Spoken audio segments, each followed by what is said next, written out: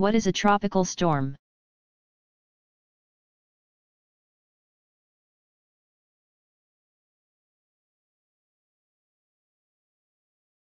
You can think of a tropical storm as a less intense hurricane. You can also call a hurricane a more intense tropical storm. If wind speeds are between 38 and 74 miles, 61 and 119 kilometers per hour, then it is considered a tropical storm and not a hurricane.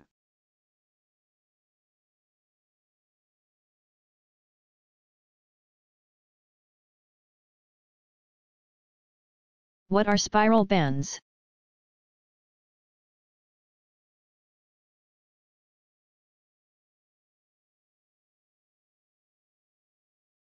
The clouds arranged in curving bands that form the outside of a hurricane, rather like those in a spiral galaxy, are called spiral bands. They can extend for several hundred miles beyond the eye of the hurricane.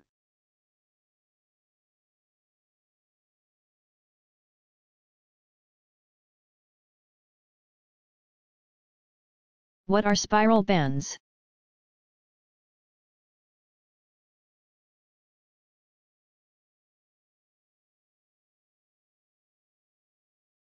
The clouds arranged in curving bands that form the outside of a hurricane, rather like those in a spiral galaxy, are called spiral bands. They can extend for several hundred miles beyond the eye of the hurricane.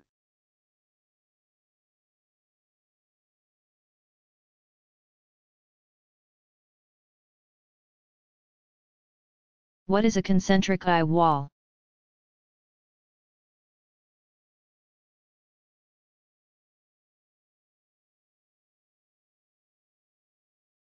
Most hurricanes are centered around one eye, but sometimes a secondary eye wall surrounds this eye. The second eye wall surrounds the first, and is thus called a concentric eye wall.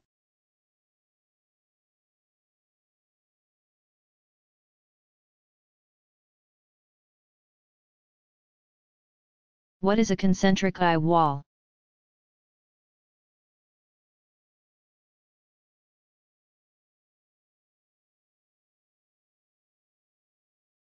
Most hurricanes are centered around one eye, but sometimes a secondary eye wall surrounds this eye.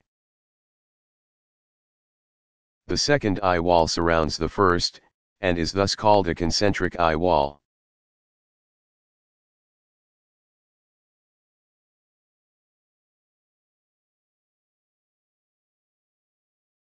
What is a hypercane?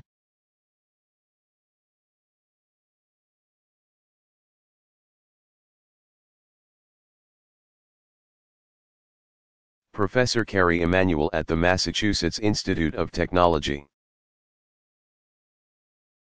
is an authority on using computer models to simulate hurricane activity. In one extreme scenario, Emanuel hypothesized what might happen if a large asteroid hit one of Earth's oceans.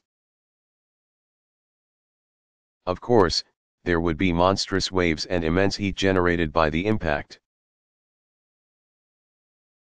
But there would be another side effect as well, a hypercane. A hypercane would occur after the impact because deep ocean waters would heat up. The result would be a strange hurricane that would only be about 10 to 20 miles. 16 to 32 kilometers across, but would have incredible winds reaching 500 miles, 800 kilometers per hour. Such a hypercane would also be capable of jettisoning moisture upwards of 25 miles, 40 kilometers, into the atmosphere.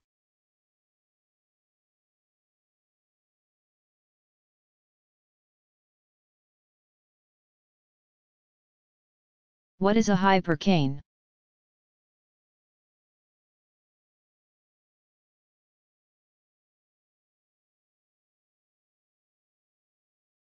Professor Carrie Emanuel at the Massachusetts Institute of Technology is an authority on using computer models to simulate hurricane activity. In one extreme scenario,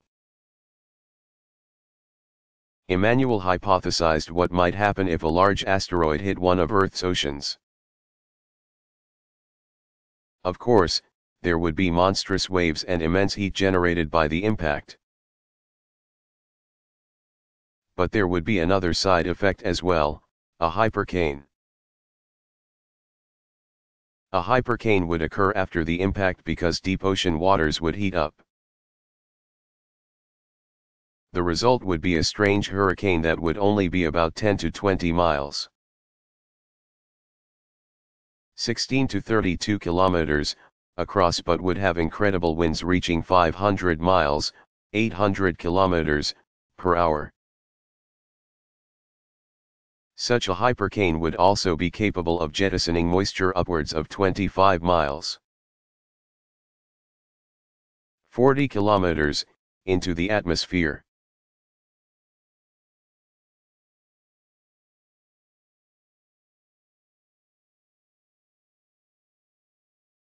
What is the difference between a hurricane watch and a warning?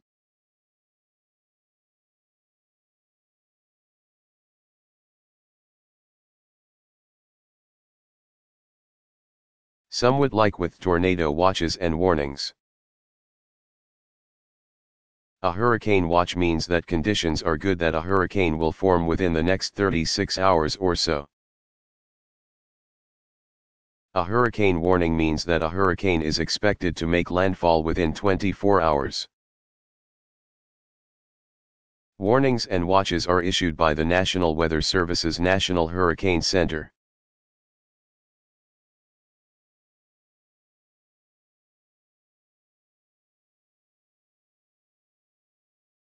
What is the difference between a hurricane watch and a warning?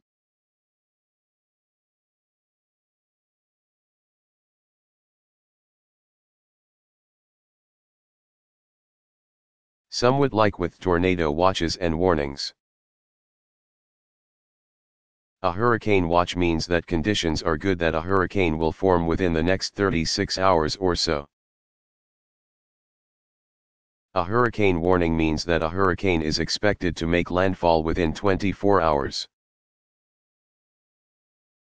Warnings and watches are issued by the National Weather Service's National Hurricane Center.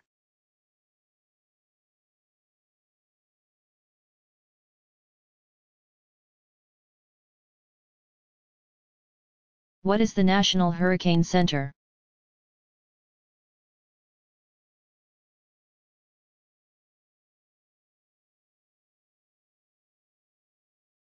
Based at Florida International University near Miami. The National Hurricane Center is part of the National Weather Service. Its mission is to predict and warn of dangerous hurricanes in the Caribbean and Gulf of Mexico. The headquarters building itself is heavily fortified against hurricanes. Having 10-inch thick walls, roll-down shutters for its windows. And being far enough inland to be safe from storm surges, it is designed to survive 130-mile, 210 km per hour winds so that it can still be operational after almost any hurricane.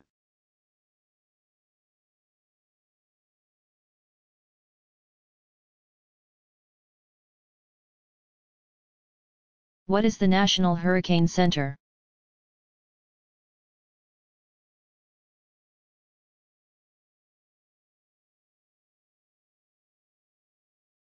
Based at Florida International University near Miami. The National Hurricane Center is part of the National Weather Service. Its mission is to predict and warn of dangerous hurricanes in the Caribbean and Gulf of Mexico. The headquarters building itself is heavily fortified against hurricanes. Having 10-inch thick walls, roll-down shutters for its windows. and being far enough inland to be safe from storm surges, it is designed to survive 130-mile, 210 km per hour winds so that it can still be operational after almost any hurricane.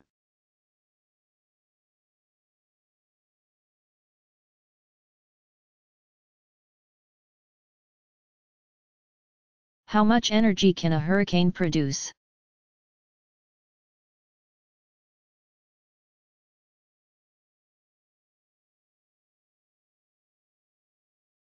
An average hurricane can strike with a force equivalent to about 400 hydrogen bombs,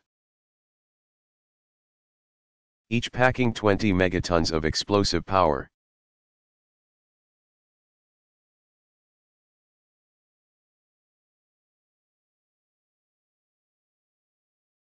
How much energy can a hurricane produce?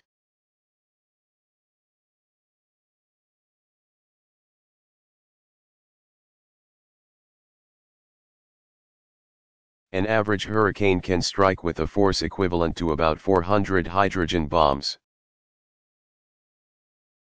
each packing 20 megatons of explosive power.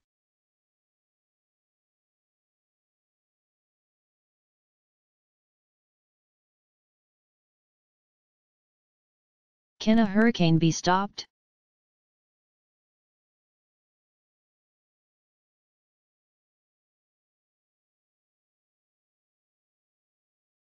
For all practical purposes, no. Proposals have been suggested, such as cloud seeding techniques, but to date science has yet to come up with a solution.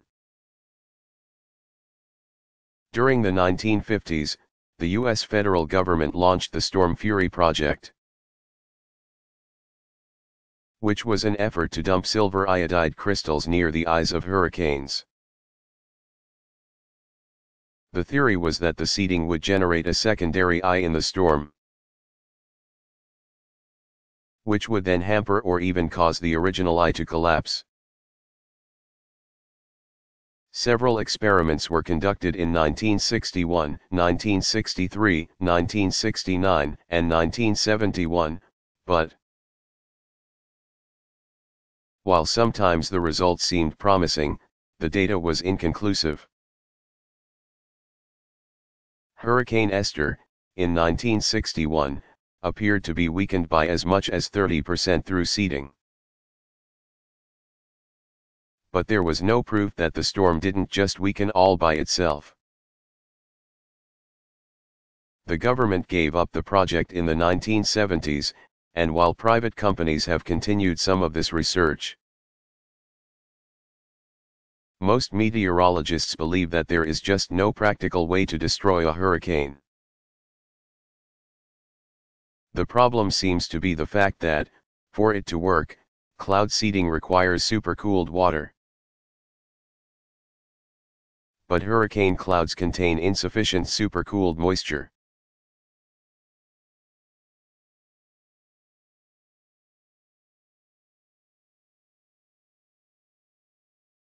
Can a hurricane be stopped?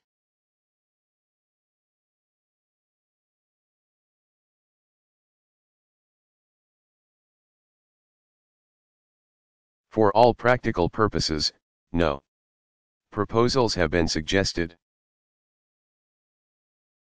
such as cloud seeding techniques, but to date science has yet to come up with a solution. During the 1950s, the U.S. federal government launched the Storm Fury project, which was an effort to dump silver iodide crystals near the eyes of hurricanes. The theory was that the seeding would generate a secondary eye in the storm, which would then hamper or even cause the original eye to collapse. Several experiments were conducted in 1961, 1963, 1969, and 1971, but while sometimes the results seemed promising, the data was inconclusive. Hurricane Esther, in 1961, appeared to be weakened by as much as 30% through seeding. But there was no proof that the storm didn't just weaken all by itself. The government gave up the project in the 1970s, and while private companies have continued some of this research, most meteorologists believe that there is just no practical way to destroy a hurricane. The problem seems to be the fact that, for it to work, cloud seeding requires supercooled water. But hurricane clouds contain insufficient supercooled moisture.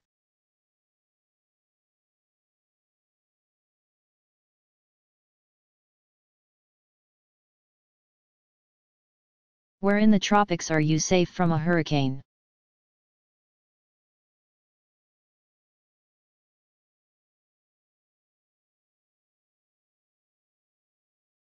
Hurricanes do not strike within 5 degrees latitude on either side of the equator. Therefore, if you wish to live in the sunny tropics and have a healthy fear of hurricanes, you may want to investigate real estate deals near the equator.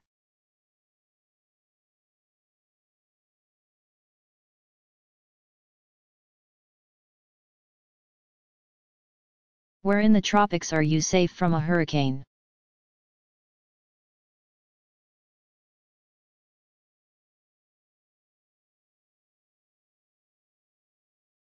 Hurricanes do not strike within 5 degrees latitude on either side of the equator. Therefore, if you wish to live in the sunny tropics and have a healthy fear of hurricanes, you may want to investigate real estate deals near the equator.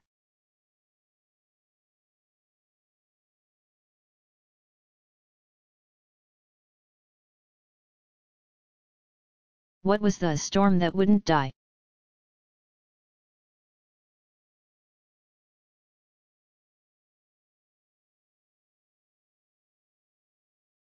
In November 1992, Typhoon Gay lasted for days as it traveled thousands of miles across the Pacific Ocean, eventually making landfall in Alaska, British Columbia, and California. At its peak, the storm boasted winds of 200 miles, 322 kilometers, per hour. After making landfall in the United States, it continued across the Great Plains, then regained strength as it reached the East Coast. Here, it became a new storm on December 11 with winds of about 90 miles, 145 kilometers, per hour.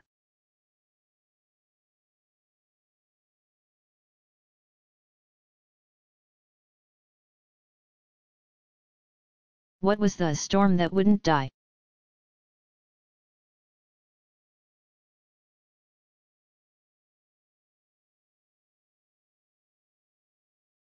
In November 1992, Typhoon Gay lasted for days as it traveled thousands of miles across the Pacific Ocean, eventually making landfall in Alaska, British Columbia, and California.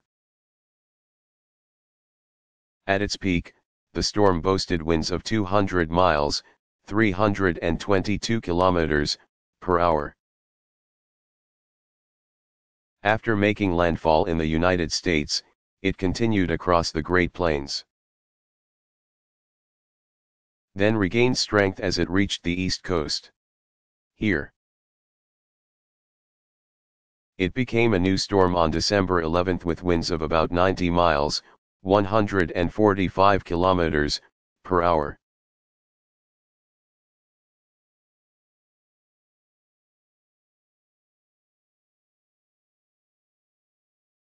What was the Great Hurricane of 1938?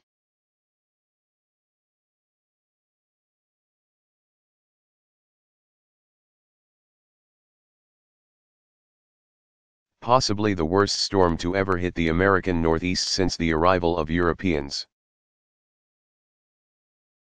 The Great Hurricane of 1938 wreaked havoc throughout New England and down as far as Long Island. 600 people died as a result of the storm in what has also been called the Long Island Express.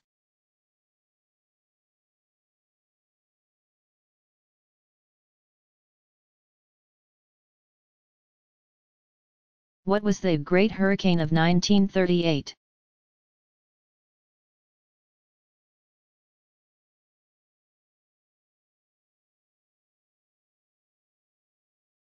Possibly the worst storm to ever hit the American Northeast since the arrival of Europeans. The Great Hurricane of 1938 wreaked havoc throughout New England and down as far as Long Island. 600 people died as a result of the storm in what has also been called the Long Island Express.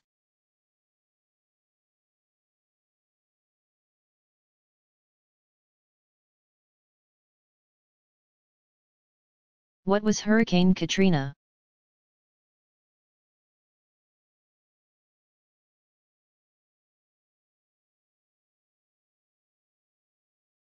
Hurricane Katrina was the name given to the devastating hurricane that developed in the Atlantic Ocean,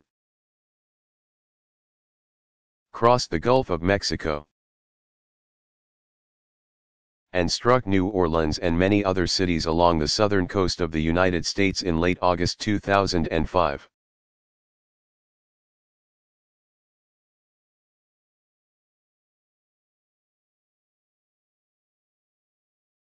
What was Hurricane Katrina?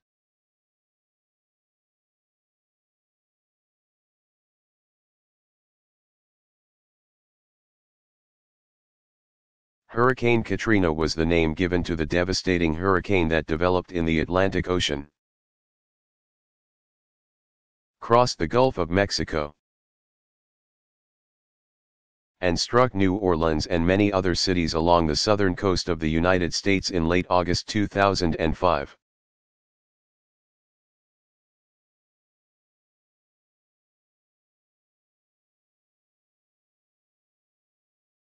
How many people died as a result of the subsequent failure of the levees and flooding after Hurricane Katrina struck?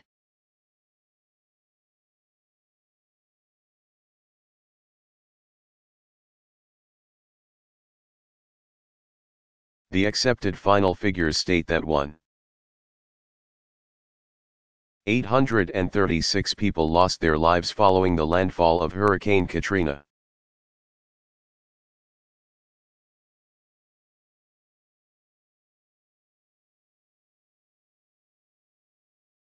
How many people died as a result of the subsequent failure of the levees and flooding after Hurricane Katrina struck?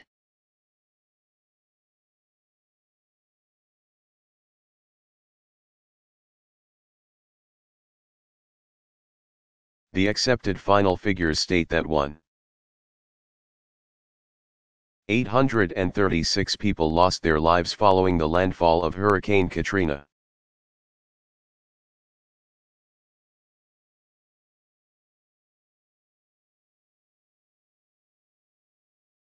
What is diamond dust?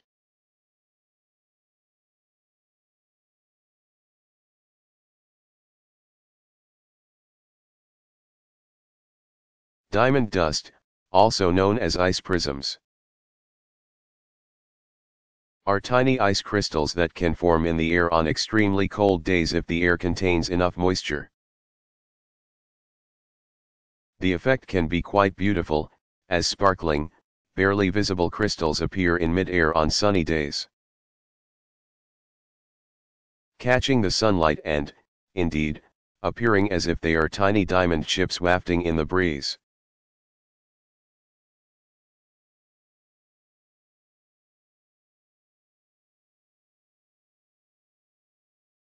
Can the form of snowflake crystals be predicted?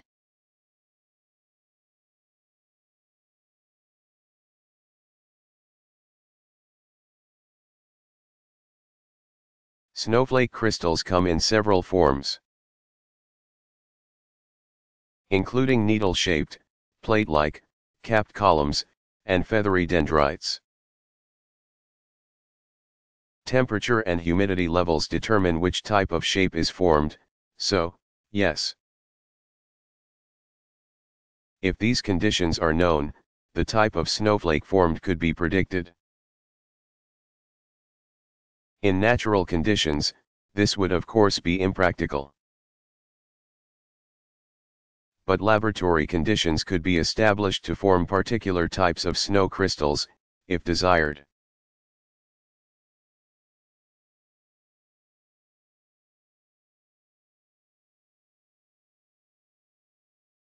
As for the future, who knows?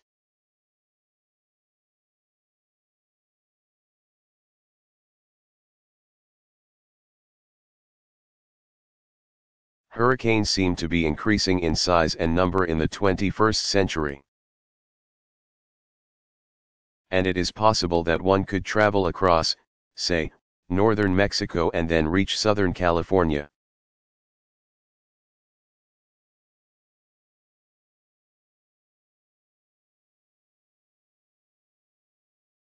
Does the Coriolis effect make the water in my toilet, sink, and bathtub swirl clockwise?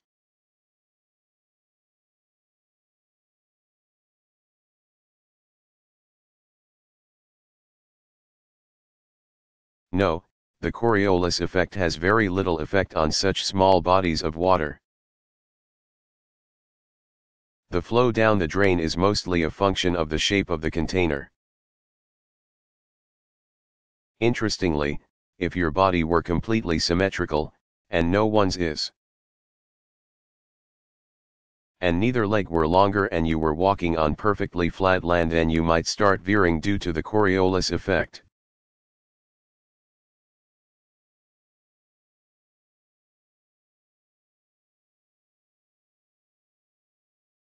What is the difference between snow and hail?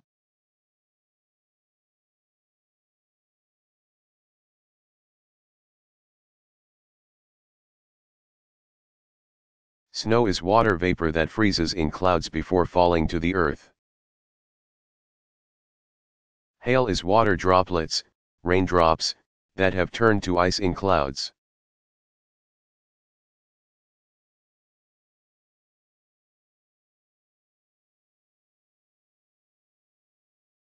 How much energy can a hurricane produce?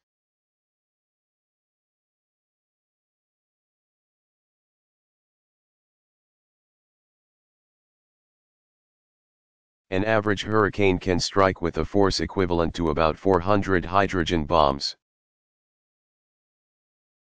each packing 20 megatons of explosive power.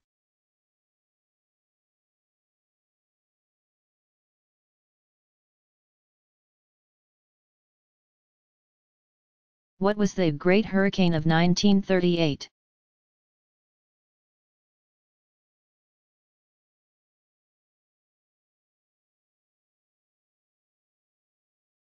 Possibly the worst storm to ever hit the American Northeast since the arrival of Europeans. The Great Hurricane of 1938 wreaked havoc throughout New England and down as far as Long Island. 600 people died as a result of the storm in what has also been called the Long Island Express.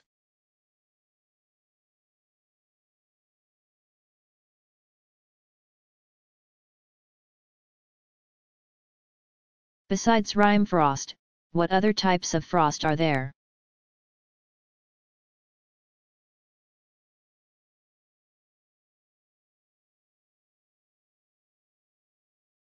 Different weather conditions can cause frost to form in various ways. Sometimes with spectacularly beautiful results. The types of frost include advection, wind. Frost is frost that forms on the edges of plants and other objects. Advection frost is formed on the upwind side of objects during very cold winds. Fern, window, frost gets its name from the fern-like patterns it forms on windows. Especially windows that are not well insulated. Flaws in the glass's surface provide the nucleus needed for water vapors to form crystals, which then radiate outwards in intricate patterns. Frost flowers are the result of a rare interaction between plants and the weather. When water inside a plant stem cracks or splits due to the cold, the water can escape and then freeze into flower-like shapes. Because they are so fragile, frost flowers usually break apart or melt within hours of forming. Hoar, radiation, frost is formed on clear nights when surface objects are colder than the surrounding air. It appears as white, loosely organized crystals. Hoarfrost may appear similar to rime, but unlike rime it is formed without the presence of mist or fog.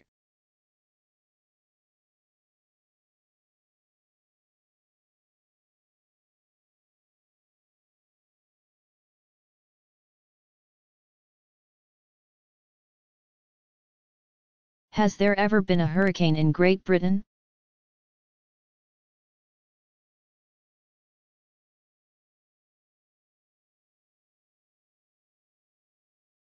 Well, what really occurred in Great Britain was a very intense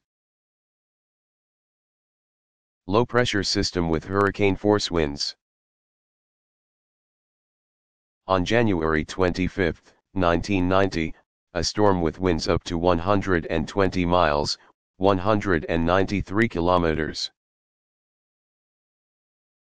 per hour hit Great Britain, killing 45 people and causing over $1 billion in damage.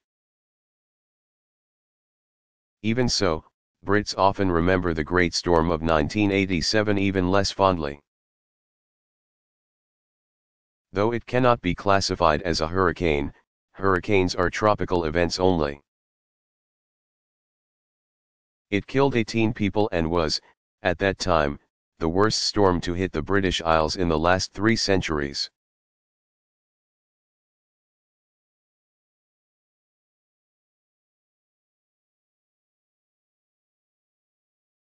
How many people died as a result of the subsequent failure of the levees and flooding after Hurricane Katrina struck?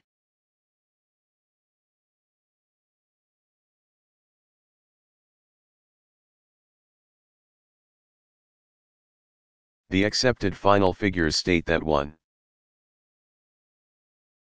836 people lost their lives following the landfall of Hurricane Katrina.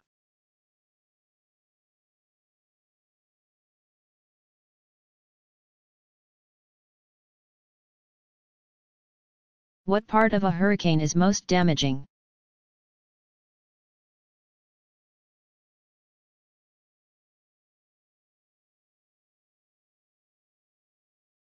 Floods caused by hurricane storm surges are the most destructive element. The low-pressure center of a hurricane causes a mound of water to rise above the surrounding water. This hill of water is pushed by the hurricane's fierce winds and low pressure onto the land, where it floods coastal communities, causing significant damage. Hurricanes sometimes spark tornadoes that contribute to the devastation.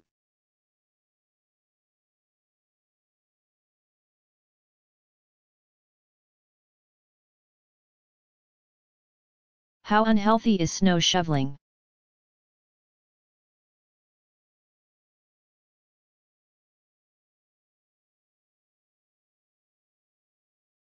Heart attack rates increase sharply during the winter months in northern climates. Because people who are older or are not very healthy get too much exercise shoveling snow. Because more men than women tend to shovel snow. About 3/4 of winter fatalities after snowstorms are men. 50% of these men, too, are over 60 years of age.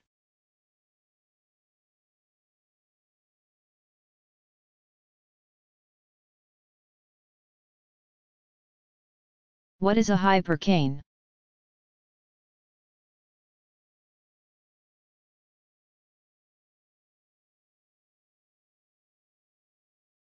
Professor Carey Emanuel at the Massachusetts Institute of Technology is an authority on using computer models to simulate hurricane activity. In one extreme scenario, Emanuel hypothesized what might happen if a large asteroid hit one of Earth's oceans. Of course, there would be monstrous waves and immense heat generated by the impact. But there would be another side effect as well, a hypercane. A hypercane would occur after the impact because deep ocean waters would heat up. The result would be a strange hurricane that would only be about 10 to 20 miles. 16 to 32 kilometers across, but would have incredible winds reaching 500 miles, 800 kilometers per hour. Such a hypercane would also be capable of jettisoning moisture upwards of 25 miles. 40 kilometers into the atmosphere.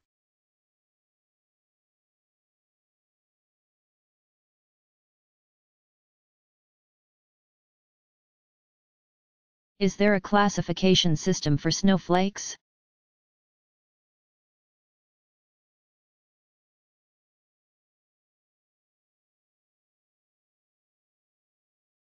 Humankind has an affinity for classifying just about anything, and that includes snowflakes. In 1951, the International Commission on Snow and Ice, yes, there was such a commission, created a system for putting a name on each type of snowflake. A daunting task when one considers that no two flakes are alike.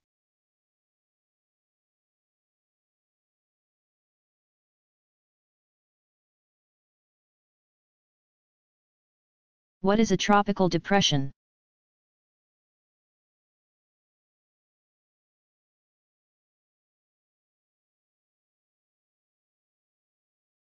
A tropical depression consists of a line of organized storms with wind speeds below 38 miles. 61 kilometers per hour. Tropical depressions have the potential to become tropical storms or hurricanes.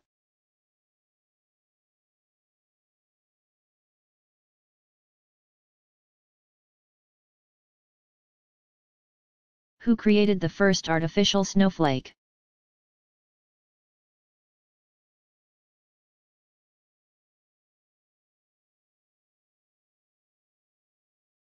Japanese physicist Yukichiro Nikkei, 1900 to 1962, created the first artificial snowflakes. At Hokkaido University in 1936. Nikkei, who was inspired by the photographs of Wilson A. Bentley, 1865 to 1931, also devised a rather poetic snowflake classification system, which he described in his 1954 book, Snow Crystals, Natural and Artificial.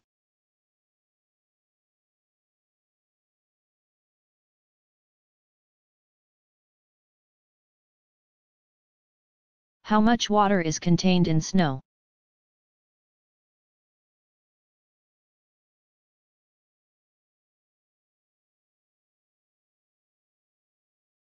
Depending on conditions and as anyone who has had to shovel snow can attest to, snow can range from light and fluffy to heavy, dense, and slushy. As a general rule of thumb, however, every 10 inches of snowfall that accumulates on the ground would equal about an inch of rain if it all melted.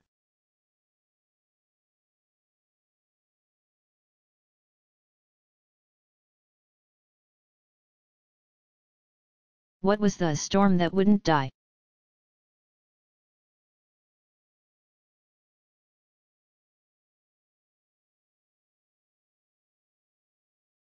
In November 1992, Typhoon Gay lasted for days as it traveled thousands of miles across the Pacific Ocean, eventually making landfall in Alaska, British Columbia, and California. At its peak, the storm boasted winds of 200 miles, 322 kilometers per hour. After making landfall in the United States, it continued across the Great Plains. Then regained strength as it reached the East Coast. Here, it became a new storm on December 11 with winds of about 90 miles, 145 kilometers per hour.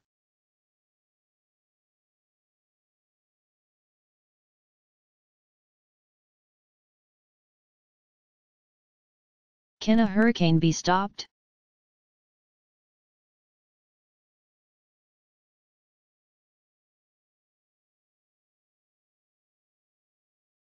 For all practical purposes, no.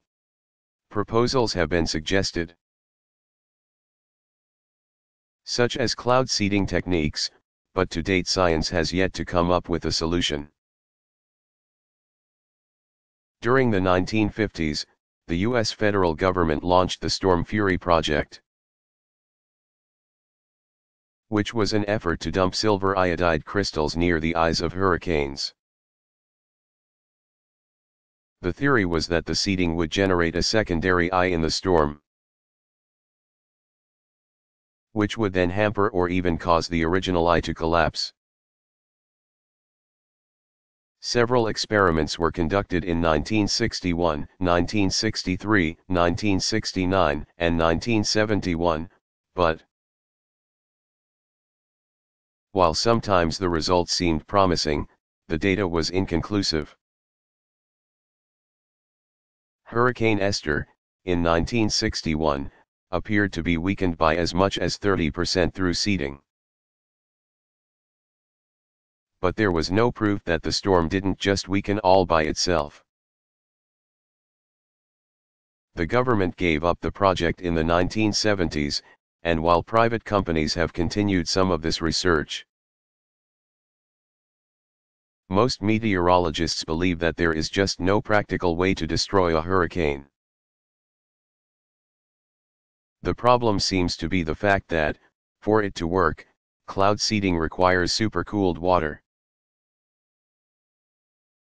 But hurricane clouds contain insufficient supercooled moisture.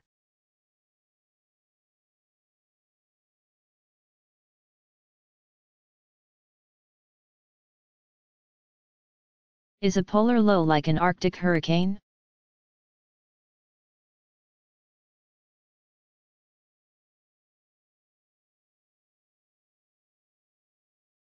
Some strong hurricanes such as 1992's Hurricane Andrew have continued to be active while traveling as far north as the Arctic. But at that point they are no longer considered tropical storms or hurricanes. There is also something called a polar low, which is like a small hurricane that can form above the Arctic Circle. Polar lows, extratropical lows, tend to range from 50 to 250 miles, 100 to 500 kilometers in diameter, versus tropical hurricanes that are easily twice as big in many cases. Not only are they smaller, but polar lows tend to have a shorter lifespan than southern hurricanes, rarely lasting more than 36 hours and more typically only about 12 hours. However, they can still be very intense, generating strong winds and heavy snowfalls.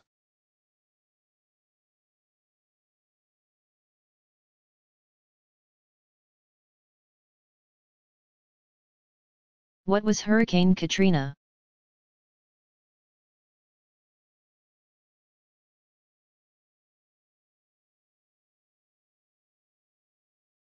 Hurricane Katrina was the name given to the devastating hurricane that developed in the Atlantic Ocean. crossed the Gulf of Mexico, and struck New Orleans and many other cities along the southern coast of the United States in late August 2005.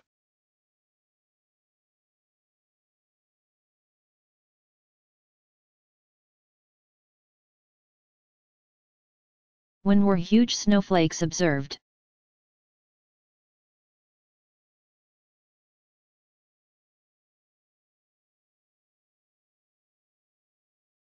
In January 28, 1887, in Ft. Kia, Montana, there was a snowfall that included flakes measuring a spectacular 15 inches. 38.1 centimeters, across.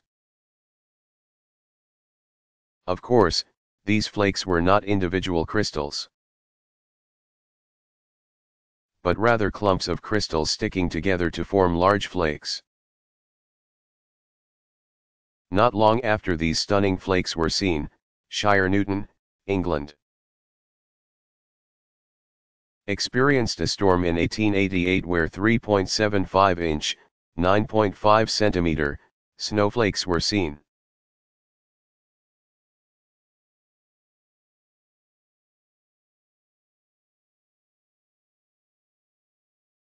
What are spiral bands?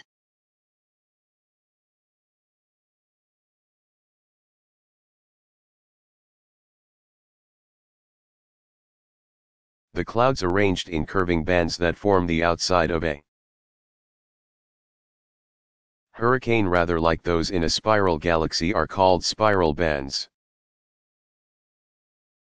They can extend for several hundred miles beyond the eye of the hurricane.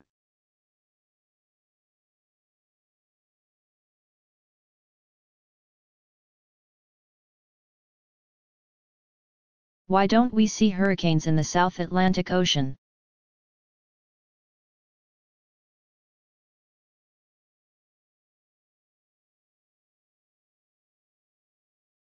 The cold sea surface temperatures of the South Atlantic and atmospheric conditions, such as the tendency of the intertropical convergence zone to remain in the northern hemisphere, make hurricane formation south of the equator unlikely. However, in March 2004, a hurricane did strike the coast of Brazil, which was a very unusual event.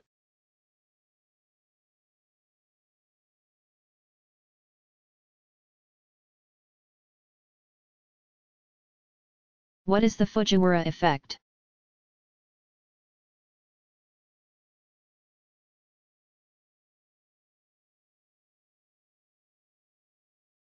Named after Japanese meteorologist Sakahei Fujiwara, 1884 to 1950, the Fujiwara effect is what happens when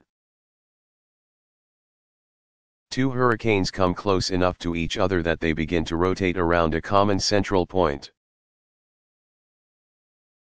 For this to occur, the two storms generally need to come to within 300 to 900 miles. 500 to 1,500 kilometers, of each other. They also need to be of about equal strength to remain in this partnered dance. Or else the stronger storm tends to swallow up the smaller storm.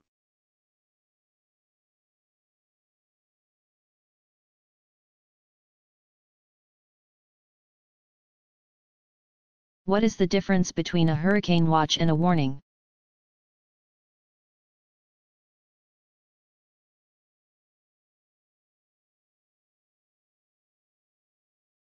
Somewhat like with tornado watches and warnings. A hurricane watch means that conditions are good, that a hurricane will form within the next 36 hours or so. A hurricane warning means that a hurricane is expected to make landfall within 24 hours. Warnings and watches are issued by the National Weather Service's National Hurricane Center.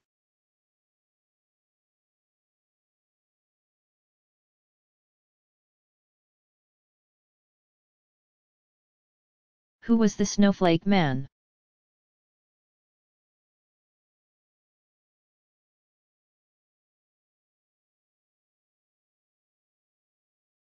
American photographer and farmer Wilson A. Bentley, 1865 to 1931, was nicknamed the Snowflake Man, or just Snowflake Bentley,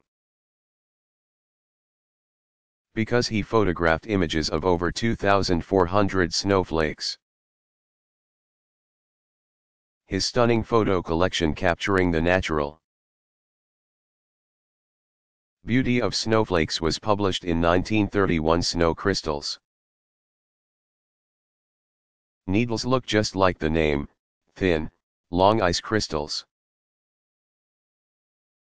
They usually form when the temperature is about 23 degrees Fahrenheit -5 degrees Celsius. Triangular crystals often form at temperatures of about 28 degrees Fahrenheit -2 degrees Celsius,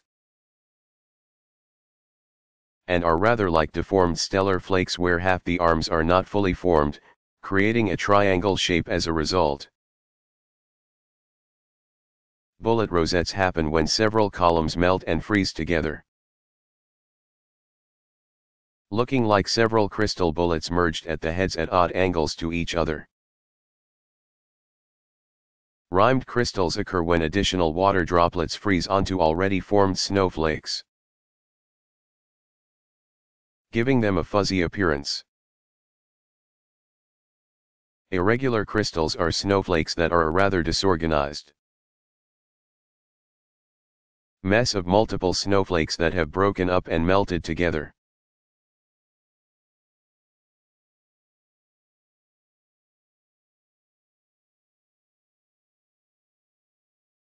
What is a concentric eye wall?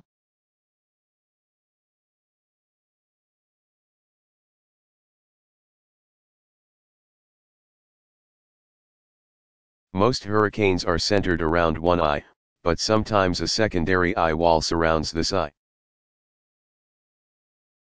The second eye wall surrounds the first, and is thus called a concentric eye wall.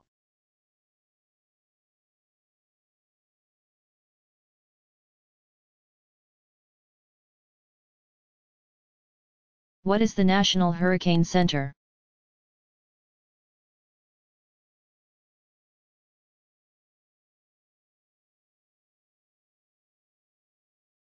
Based at Florida International University near Miami. The National Hurricane Center is part of the National Weather Service. Its mission is to predict and warn of dangerous hurricanes in the Caribbean and Gulf of Mexico. The headquarters building itself is heavily fortified against hurricanes, having 10-inch thick walls, roll-down shutters for its windows, and being far enough inland to be safe from storm surges. It is designed to survive 130-mile, 210 km per hour winds so that it can still be operational after almost any hurricane.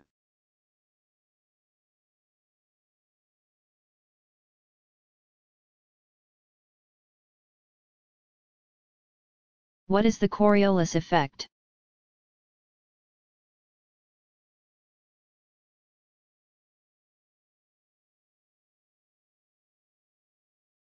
Named after French mathematician scientist Gustave Coriolis, 1792 to 1843. Who first explained it in 1835, the Coriolis effect refers to the way objects appear to move in a curving or circular pattern when observed from a point of view position that is rotating. Imagine yourself standing next to a playground carousel. Two of your friends are riding on opposite sides of the carousel as it spins around. One friend holds a ball and tries to roll it to the person on the other side. But as he does so, the ball seems to veer to one side and roll off the carousel. To your point of view, as you stand off to the side, however, the ball rolled in a straight line. But it did not reach your other friend because as the ball moved across the carousel moved beneath it and the intended receiver was no longer in the original position. Now imagine the Earth as it spins on its axis. Above the Earth, suspended in the atmosphere, is a forming hurricane. The air around the hurricane is moving toward the eye, which is where the lowest air pressure is. However, as the air moves toward the eye, it is deflected to the right. In the northern hemisphere, by the Earth's spin, or to the left, in the southern hemisphere. This causes the hurricane clouds to rotate counterclockwise in the north and clockwise in the south.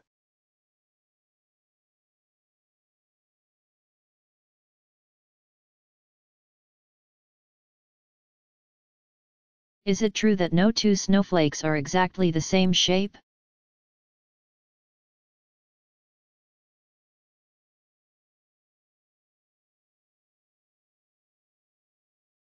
Some snowflakes may have strikingly similar shapes, but these twins are probably not molecularly identical.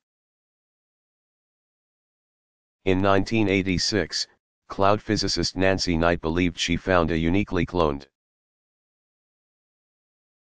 pair of crystals on an oil-coated slide that had been hanging from an airplane. This pair may have been the result of breaking off from a star crystal, or were attached side by side, thereby experiencing the same weather conditions simultaneously. Unfortunately, the smaller aspects of each of the snow crystals could not be studied because the photograph was unable to capture possible molecular differences. So, even if the human eye may see twin flakes, on a minuscule level these flakes are different.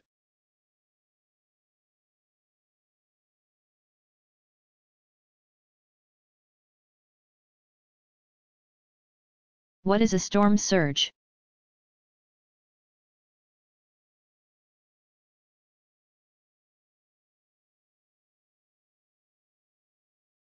Not to be confused with a tsunami, a storm surge is a sudden upwelling of ocean water caused by winds and pressure changes affecting the water's surface. Hurricanes generate large wave swells that radiate outwards in all directions as they travel over the ocean. The swells, which can move toward the shoreline about 3 or 4 times faster than the actual storm, arrive on land before hurricanes strike. Before advanced weather systems and the use of satellites. These swells warned people that a hurricane was approaching. The swells become storm surges by the time the main storm arrives, raising water levels as much as 25 feet, 7.5 meters, and causing massive coastal flooding.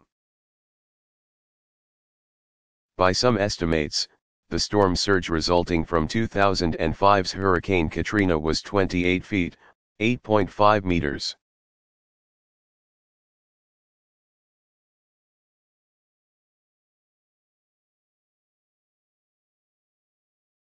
How fast do hurricanes travel?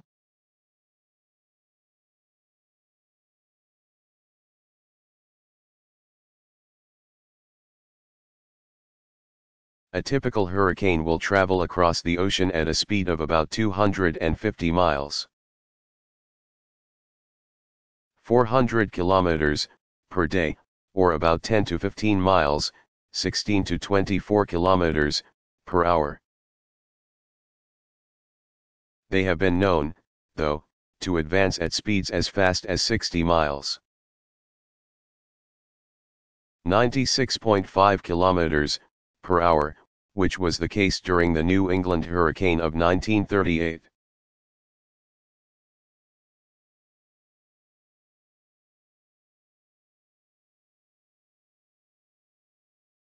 Has a hurricane ever made landfall in Southern California?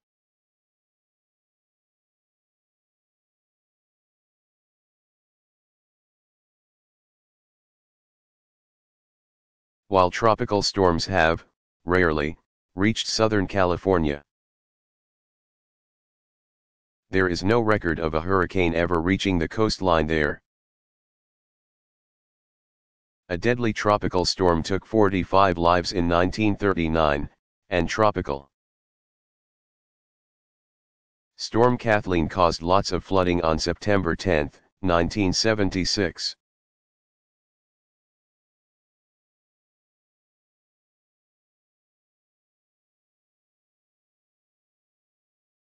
Where in the tropics are you safe from a hurricane?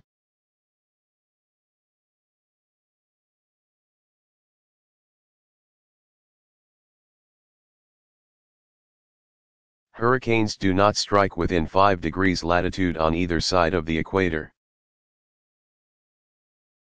Therefore, if you wish to live in the sunny tropics and have a healthy fear of hurricanes, you may want to investigate real estate deals near the equator.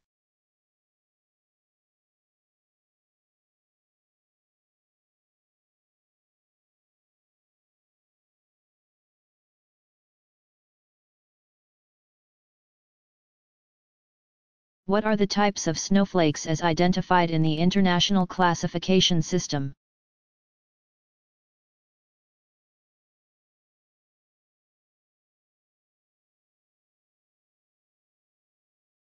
The types of snowflakes have been stellar plates, as the name indicates, are star-like flakes that are flat,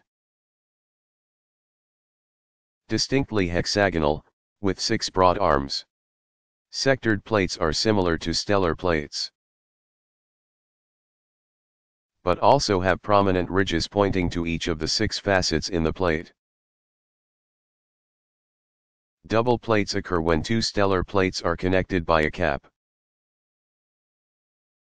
Usually, one plate is much larger than the other. Split plates and stars happen when parts of 2 separate plates merge to form one plate that, if not closely inspected, looks like a single 6-armed plate. For example, a partial plate containing 2 arms could merge with one that has 4 arms left, leaving a 6-armed plate that appears like a complete single plate.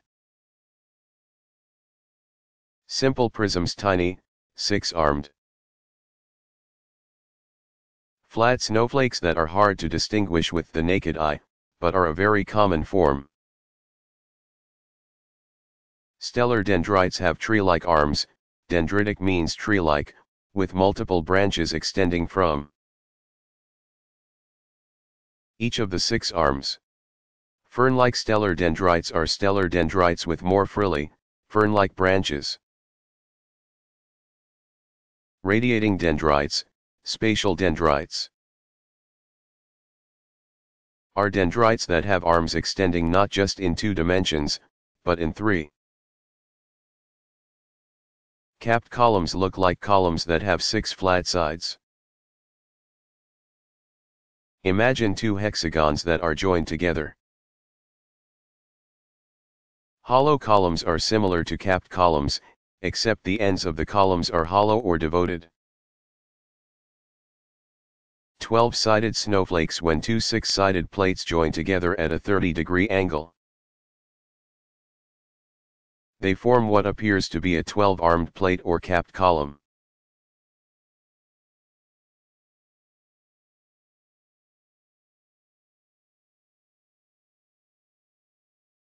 Was the 2005 New Orleans disaster caused by a flood or a hurricane?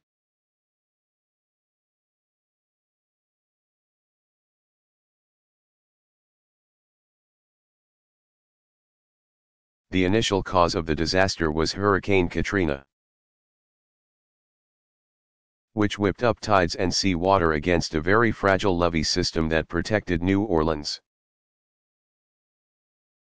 The city is 49% below sea level, and so when the man-made levees broke, flood waters moved in and inundated much of the city.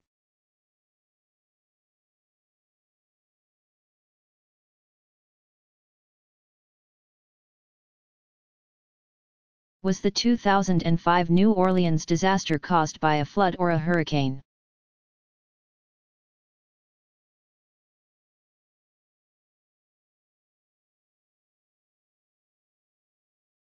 The initial cause of the disaster was Hurricane Katrina, which whipped up tides and sea water against a very fragile levee system that protected New Orleans. The city is 49% below sea level, and so when the man-made levees broke, flood waters moved in and inundated much of the city.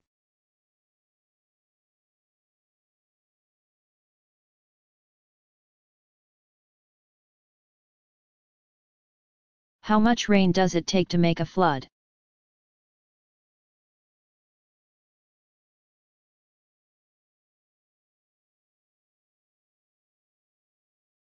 The amount varies widely for different areas. In some U.S. western deserts, or in some large urban areas, just a few minutes of strong rain will cause a flash flood in canyons and low-lying areas. In areas prone to greater rainfall amounts, it often takes quite a bit more rain. Sometimes a few days or weeks' worth, to cause rivers to overflow and dams to fill up, raising concerns of those who live downstream. Areas that normally receive more rainfall have better natural drainage systems and are usually home to plants that readily absorb the extra water.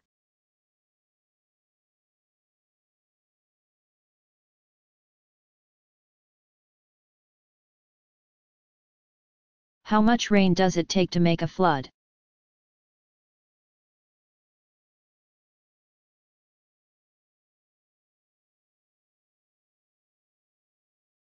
The amount varies widely for different areas. In some U.S. western deserts, or in some large urban areas, just a few minutes of strong rain will cause a flash flood in canyons and low-lying areas. In areas prone to greater rainfall amounts, it often takes quite a bit more rain. Sometimes a few days or weeks' worth, to cause rivers to overflow and dams to fill up, raising concerns of those who live downstream. Areas that normally receive more rainfall have better natural drainage systems and are usually home to plants that readily absorb the extra water.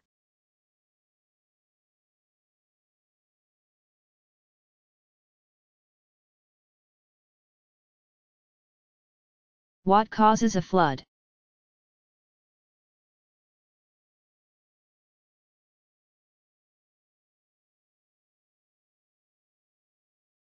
Flooding results when more water enters an environment than can be easily absorbed into the soil or drained away in rivers and streams. Flooding is usually caused by intense rainfalls that dump many inches of water onto an area over a short period of time, or they can also be caused by ocean swells and storm surges initiated by hurricanes and tropical storms. Tsunamis, naturally, also cause flooding. The 2004 tsunamis that resulted in an undersea earthquake in the Indian Ocean, for instance, killed about 238,000 people in 11 surrounding countries. Most of these people died from the initial landfall of the waves and resulting floods. In addition, floods can be caused artificially, such as when a dam or levee breaks.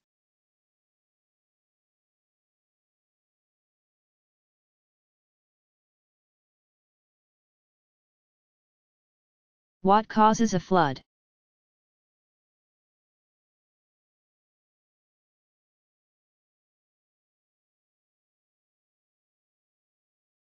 Flooding results when more water enters an environment than can be easily absorbed into the soil or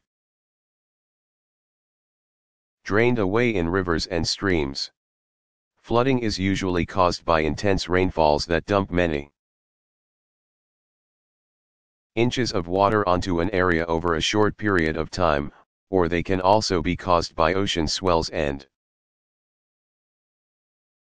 storm surges initiated by hurricanes and tropical storms. Tsunamis, naturally, also cause flooding.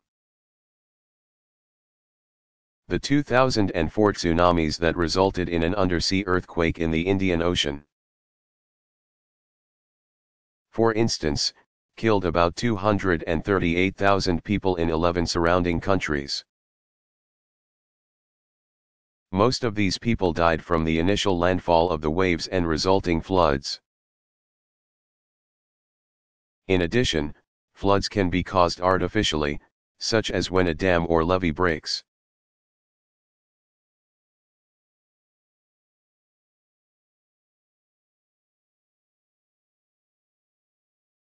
What is a flash flood?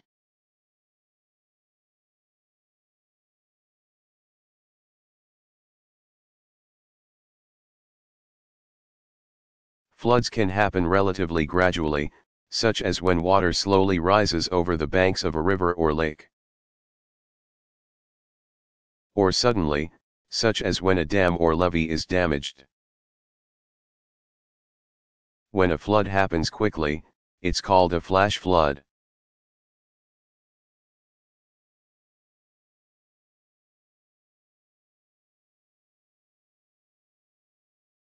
What is a flash flood?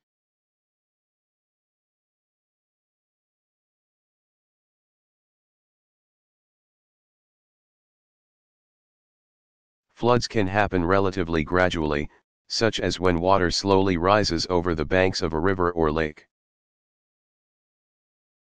Or suddenly, such as when a dam or levee is damaged. When a flood happens quickly, it's called a flash flood.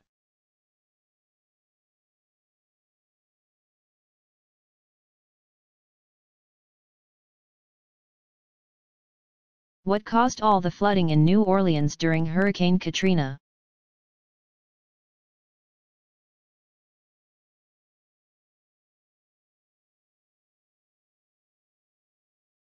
Most people now agree that the destruction of New Orleans could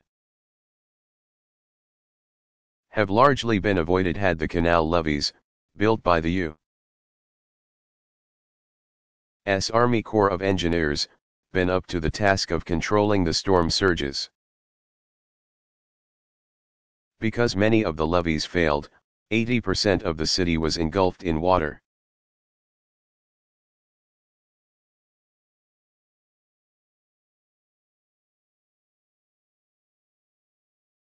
What caused all the flooding in New Orleans during Hurricane Katrina?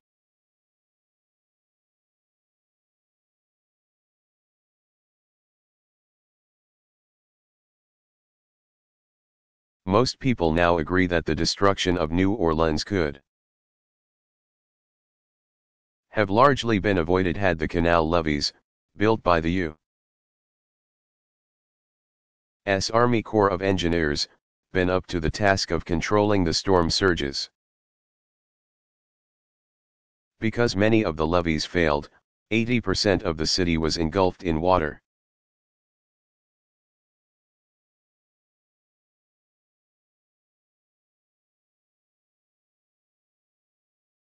Why do flash floods kill so many people?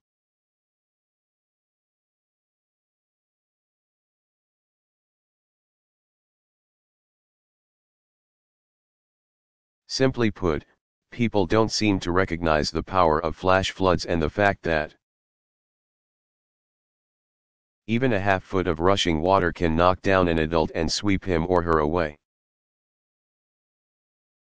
Moving flood waters just a few feet deep are capable of pushing cars and small trucks. Floods can either drown you, or they can kill you by carrying deadly debris. The other factor, of course, is that flash floods catch people by surprise. And if they happen at night, those who are sleeping can certainly be caught unawares. Sometimes, too, people can just lack a little common sense. There have been many stories of people who were standing in dry river beds when a flash flood suddenly barreled down on them, instead of running up the river bank and to safety. They ran downriver in the vain hope of outrunning the rushing waters. This is how a number of deaths occurred during the 1976 flood that hit Big Thompson, Colorado.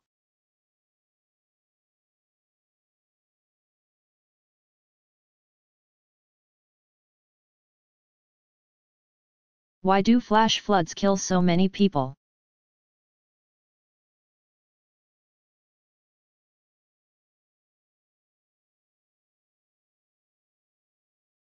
Simply put, people don't seem to recognize the power of flash floods and the fact that even a half foot of rushing water can knock down an adult and sweep him or her away. Moving flood waters just a few feet deep are capable of pushing cars and small trucks. Floods can either drown you, or they can kill you by carrying deadly debris. The other factor, of course, is that flash floods catch people by surprise. And if they happen at night, those who are sleeping can certainly be caught unawares. Sometimes, too, people can just lack a little common sense.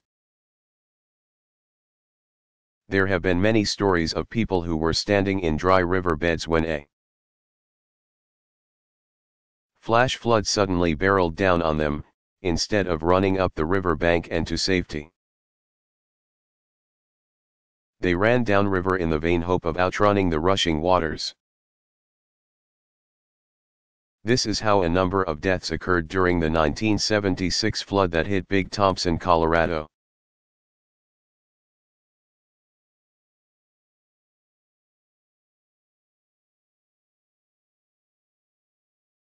What do many scholars believe caused the flood that Noah and his family survived in the Bible?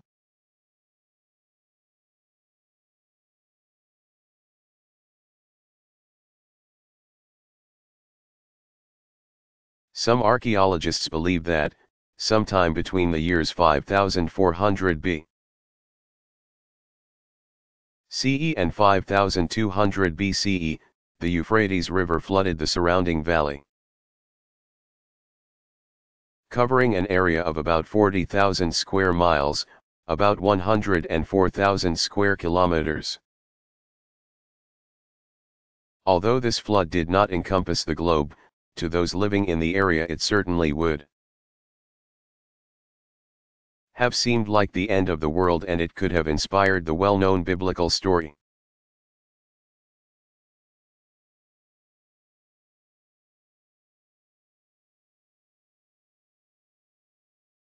What do many scholars believe caused the flood that Noah and his family survived in the Bible?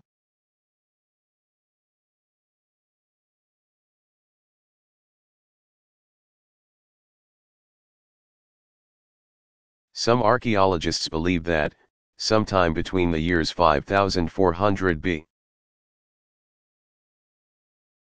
and 5200 BCE, the Euphrates River flooded the surrounding valley, covering an area of about 40,000 square miles, about 104,000 square kilometers. Although this flood did not encompass the globe, to those living in the area it certainly would have seemed like the end of the world, and it could have inspired the well-known biblical story.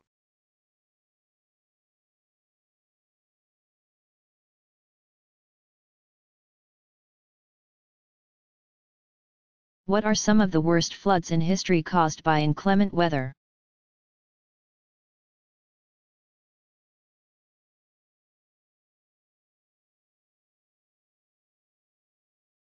Not all lethal floods in recorded history have been caused by bad weather. For example, seawall failures in the Netherlands have, on several occasions, caused tragic floods that killed thousands. The table below, though, lists some of the worst weather-related floods in history.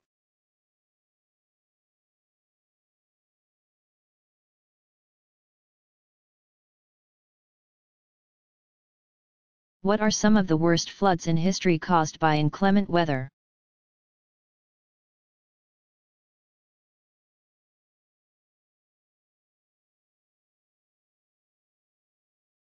Not all lethal floods in recorded history have been caused by bad weather. For example, seawall failures in the Netherlands have, on several occasions, caused tragic floods that killed thousands. The table below, though, lists some of the worst weather-related floods in history.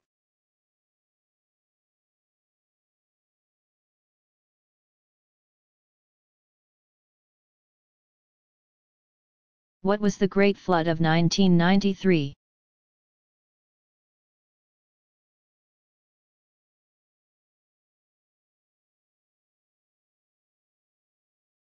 Heavy rainfall caused river flooding in 1993 that was so severe in Iowa that, when observed by NOAA sensors, the state looked like a sixth Great Lake. The Mississippi River was 7 miles wide at some points, and the Missouri River also spilled over its banks, causing nearly $20 billion in property losses, 48 deaths, and the evacuation of 85,000 people.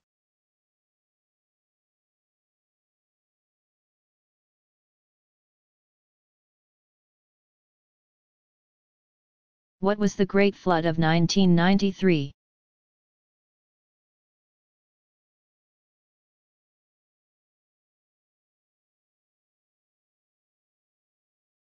Heavy rainfall caused river flooding in 1993 that was so severe in Iowa that, when observed by NOAA sensors, the state looked like a sixth Great Lake. The Mississippi River was 7 miles wide at some points, and the Missouri River also spilled over its banks, causing nearly $20 billion in property losses, 48 deaths, and the evacuation of 85,000 people.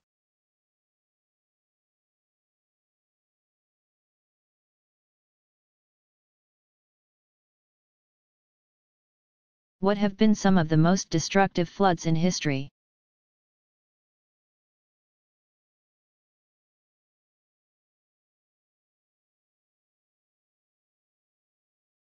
In the United States, the failure of a dam in 1889 upstream from the community of Johnstown,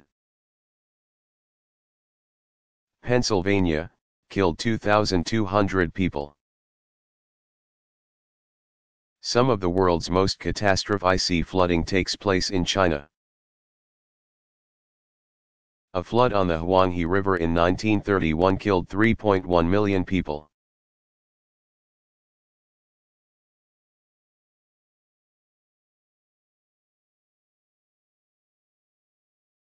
What have been some of the most destructive floods in history?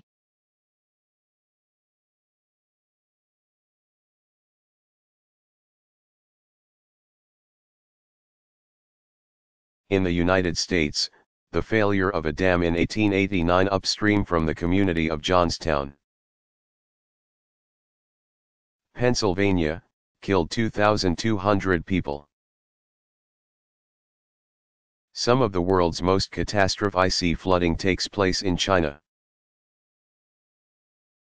A flood on the Huanghe River in 1931 killed 3.1 million people.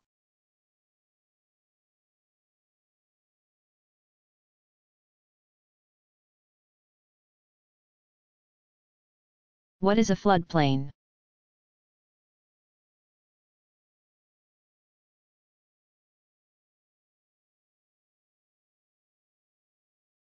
A floodplain is the area surrounding a river that, when unmodified by human structures, would normally be flooded during a river flood. A floodplain can be a few feet or many miles wide, depending on the river flow as well as the local terrain. Even though levees and flood walls can be built, with homes and businesses built just behind them, the floodplain does not vanish. If the structures break or are damaged, the water from a flood can fill a floodplain, just as it did before humans occupied it.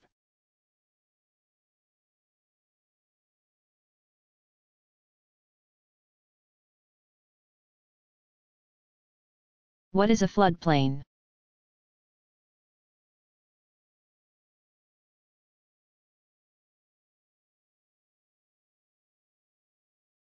A floodplain is the area surrounding a river that,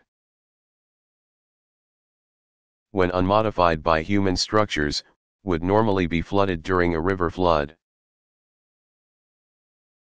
A floodplain can be a few feet or many miles wide, depending on the river flow as well as the local terrain. Even though levees and flood walls can be built, with homes and businesses built just behind them, the floodplain does not vanish. If the structures break or are damaged, the water from a flood can fill a floodplain, just as it did before humans occupied it.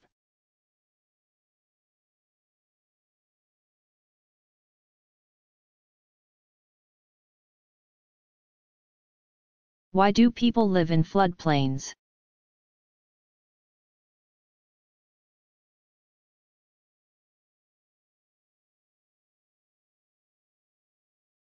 People have lived in floodplains for thousands of years.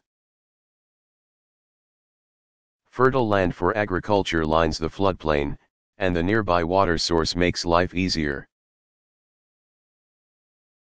Unfortunately, when the river does flood, these communities are severely damaged and people suffer.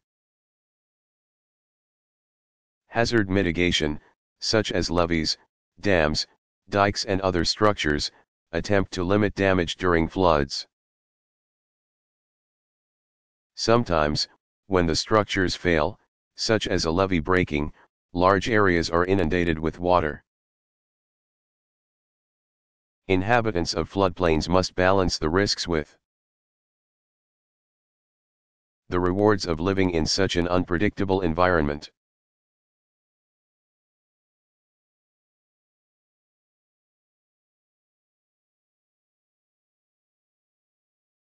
Why do people live in floodplains?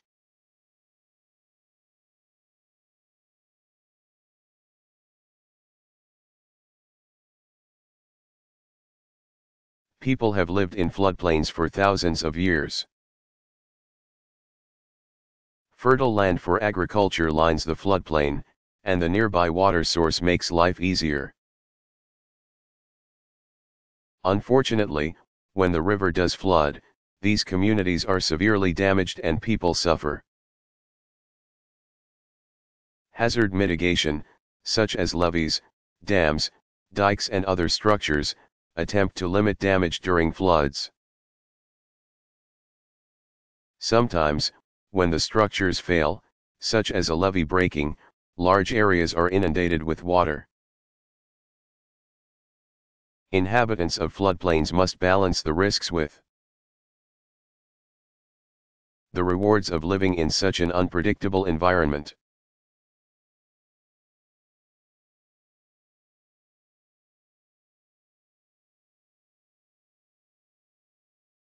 What are you seeing when you see your breath?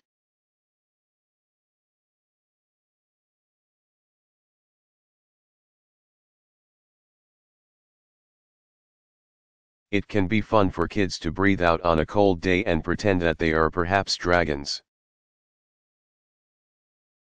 But it is obviously not smoke coming out of their mouths, it is water vapor.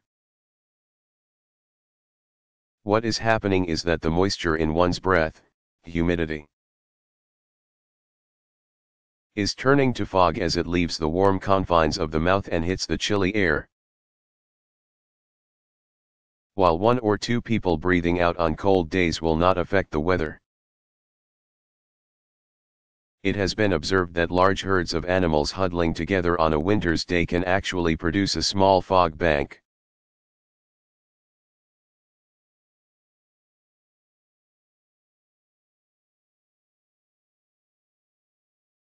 How many Category 5 hurricanes have there been since 1920?